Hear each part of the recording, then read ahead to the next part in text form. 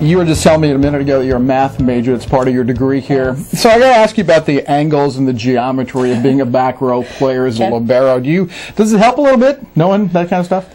It definitely helps with trying to figure out the angle of the ball and where it's coming, and the trajectory of where the hit's going to go and that kind of stuff. So I mean, to an extent, yes, but it's also just kind of how you react and how fast you are to get the ball. Okay, well, I've peeked a couple of times during our broadcast and watched you play back row. You have a tendency to make a move before the ball's even struck by a hitter. What are you looking at there? Looking at her shoulder and her arm. If she's going to tip, then she usually goes higher in her arms, and then she the approach that she's taking into the ball, whether she's going to the angle of the court, which side of the angle, so that kind of stuff. What about working with the blockers in front of you? Do you have to read that? Yes, I do. The block, if there's a hole, then usually I go and fill it, and then I, again, go back to the hitter of what she's doing.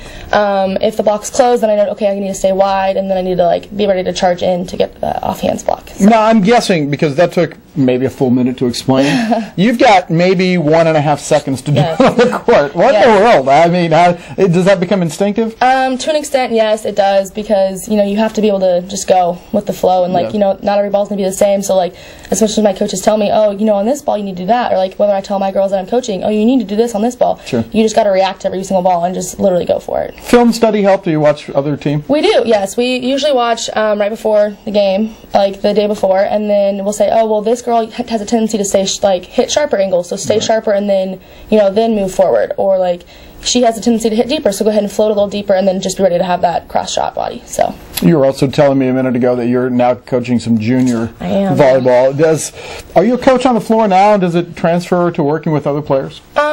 I think that this year being a captain has really helped me being able to say, hey, you got that short ball, you can do it. You get the short ball, I'll get the deep ball, that kind of stuff. So I think that's where if I ever was trying to help that on the team, that would be it. I really don't want to be a coach on the team. I want to be a player and have someone trust me in that sense. But yeah, coaching little girls has been a lot of fun so far. I've had 3 practices, so yeah, hopefully keep that going. All right, first team all-conference last year as a libero. You're going to be probably statistically one of the best liberos in Jewell history, whether it's NCAA or NAIA, and yet the season's been frustrating. Yeah. You're going to be a senior next year. Tomorrow they'll introduce the 4 seniors. It's Seniors Day. A year from now, you're going to be going through that. In the next 365 days, what do you want to accomplish? I really want to have... the team we have this year, we've had frustrating moments, but we've had great moments in the same aspect of it. And I really want to have those moments back of just let's just go out and play and let's just show people who we really are, kind of thing. And so the next 365 days, I really just want to put some people's heads in the wall and be this is who Jewell volleyball is, and this is what we stand for. Okay. Your folks come to the games a lot. I think your mom hasn't missed a game this year. Can you tell me a little bit about your family and what they're like? Well, I am the youngest, so that helps a lot. And then it explains a lot too. It does explain a lot, yes. But they like to travel and they like volleyball just as much as I do. And both my sister and older brother have done sports, and so I think that me continuing through college was them okay, we can actually go a little bit more, and they have made friends with the Jewell parents, and so that has helped a lot of them traveling together and finding ways to do that stuff and keeping them busy, so they're not empty nesters all the way, technically. Okay. Yeah, how about your body at this point in the season? I mean, you don't wear pads. Football players wear helmets and pads, and other sports wear pads. You don't. Are you beat up from hitting the floor? I just got a little bruise from this past weekend. Wow.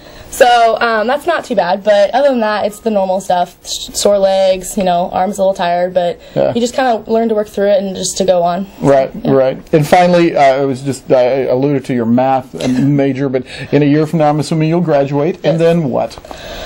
Well, coming into Jewell, I thought actuarial science, which is assessing rates, working for an insurance company, that kind of stuff. But lately, I've just been thinking about maybe an accounting, or I've always thought working in a hospital would really fun. But I don't really want to go the healthcare route. So I thought maybe being in accounting for a hospital, or just I don't know, anywhere. But and then the psychology aspect comes of it of maybe a counselor, but I don't know. So it's kind of all up in the air, Well, you've got 365 days for volleyball, more for that, so you've got time to think. It's, again, been a pleasure watching you play this year. Thank you. Looking forward to next year as well. Yeah, me too. Their last 2 matches this year. Olivia, thank you. Thank you. And we'll be back with game number 3 in just a moment.